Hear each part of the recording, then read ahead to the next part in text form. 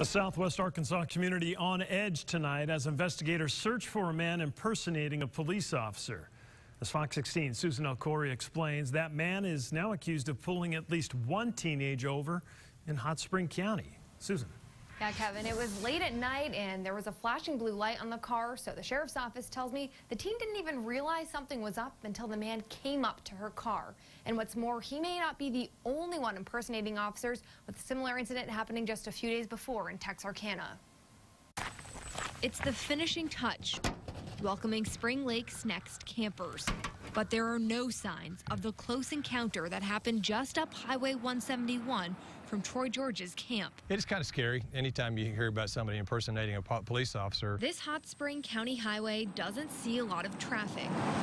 But late Tuesday night, the sheriff's office says a teen heading towards Lonsdale was pulled over by a man in an unmarked car, claiming to be an officer searching for a suspect.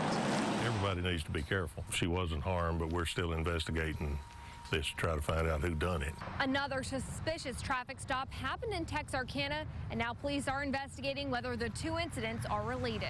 Police say this video from a Texarkana, Texas hotel shows a man who followed a woman and said he was an undercover officer. When she asked for ID, he couldn't give any and ultimately drove off. But the sheriff says if you're ever in doubt, call 911. Ask the dispatcher, is there an officer trying to stop me? Tell her where you're located, and she can tell you if it's really a policeman behind you.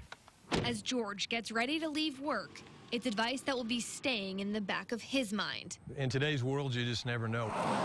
Hoping investigators can put a stop to whoever's behind the flashing lights. As the sheriff mentioned, calling 911 is always an option if you're unsure of who's pulling you over. And if it does turn out that it is an officer, that won't be held against you. Back to you. Susan, real quick, the woman who actually pulled over and then asked for an ID, boy, was that a smart move on her part.